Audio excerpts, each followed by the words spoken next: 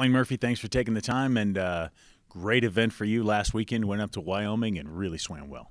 Yeah, the girls knew that they wanted to go in there and dominate and try to win that meet. It's been a long time since we beat Wyoming, so it was a great win for the ladies to come home with a W.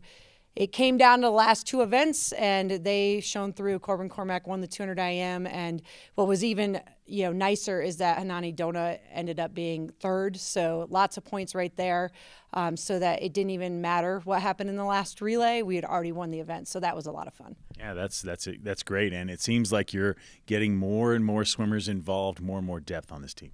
Yeah, the depth really shone through here. Corbin Cormack and Abby Turner each won 2 events, but then Alex Clark, Corinne, Kai Min, they all got wins, and so that was really nice for them. Kai Min's a freshman, so that was really nice. Alex Clark's win in the 200 fly, she came from behind to touch people out, and then actually we went 1, 2, 3 in that event. They all came from behind. Actually, the 2 Wyoming swimmers were ahead, and on the last 50, all 3 of them pulled it through to go 1, 2, 3, so that was a lot of fun. Corinne and Kai Min have been dominating the backstrokes all year, so that's been fun as well. They like to go 1, 2. Kai Min's a little more of a sprinter, and Corinne's a little more of a 200 backstroker, so that's been fun. Yeah, obviously, you said it's been a long time since you beat Wyoming, so what's the mood of the team now? You head to Grand Canyon this weekend for another duel, but what's the mood of the team?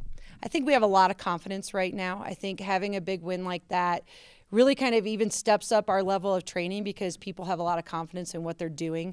We talked about it yesterday. We talked about things that we can improve on and things that went really well against Wyoming, and so we'll continue to build on that at Grand Canyon this weekend. It's very nice to be at sea level, so the girls are very excited about that and to be able to breathe lots of oxygen, especially in those distance events. So they're excited. It's out in the sun. It's an outdoor pool.